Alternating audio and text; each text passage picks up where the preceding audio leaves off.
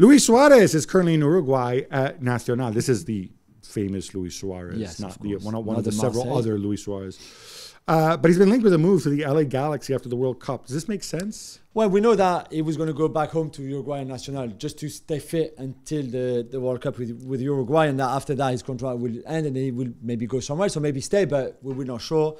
I think MLS does make sense for him for the new season.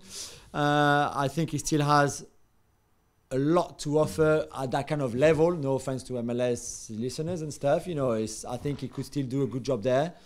And I think he knows that maybe Busquets and Messi and others are going to also come, and it could be They can't all go to Inter Miami, can they? No, they can't all go to Inter Miami. So I was curious about this because I always wondered about whether old Luis Suarez, at what point it would kind of stop working for him. I mean, look, he scored double-figure goals for Atletico Madrid and whatever, but I just wonder because he's not one of those guys. He's not like Higuain where you say, okay, well, technically he's so good that even if he doesn't run or he can't run as much or whatever. Yeah. With Suarez, you have that grit, you have the intelligence, you have the mentality. You had for a long time the athleticism, which inevitably is going to go when you're older. It's not there anymore. So I think it's an interesting choice. Yeah, it would be.